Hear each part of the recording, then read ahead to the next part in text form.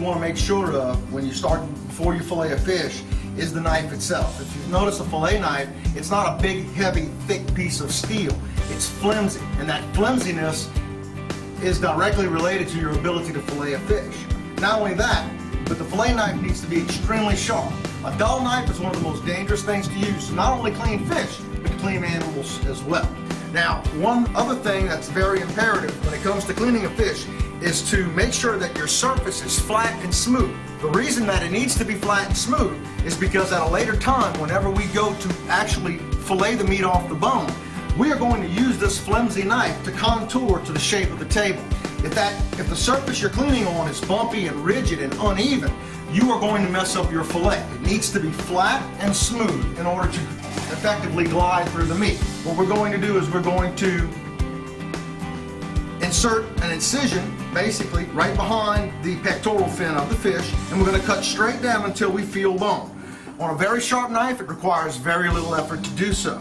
You're going to maintain an angle such as approximately 15 to 20 degrees, and you're going to maintain this angle all the way through till you get to the end of the fish.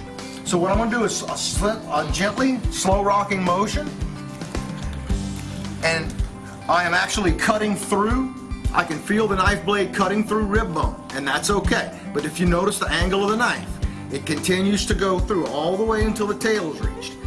This is the point in time when I was telling you that it's important to have a smooth surface, because now what we've done is effectively scraped with that knife at this angle.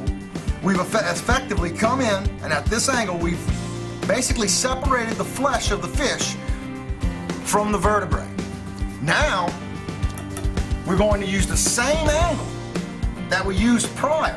We're going to insert, and the angle is very important.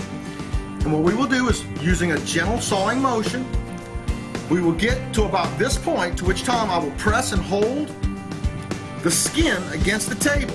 And using this angle, I will gently come back and forth, and letting the sharpness of the knife separate the flesh from the skin.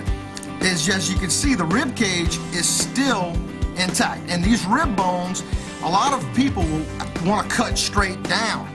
That's the wrong thing to do, because the rib bones actually come back and extend into this part of the flesh. So what we're going to do is we're going to come in and we're going to make a nice gentle incision right here, and then we're going to use the tip of the knife and invert and come back and fillet the opposite way. And as you can see, these fine bones that extended up into there are no longer there, and you're left with a perfect boneless fillet. Flip them around. Basically the same process goes. You're going to make a cut straight down, come in, hardest part is getting started.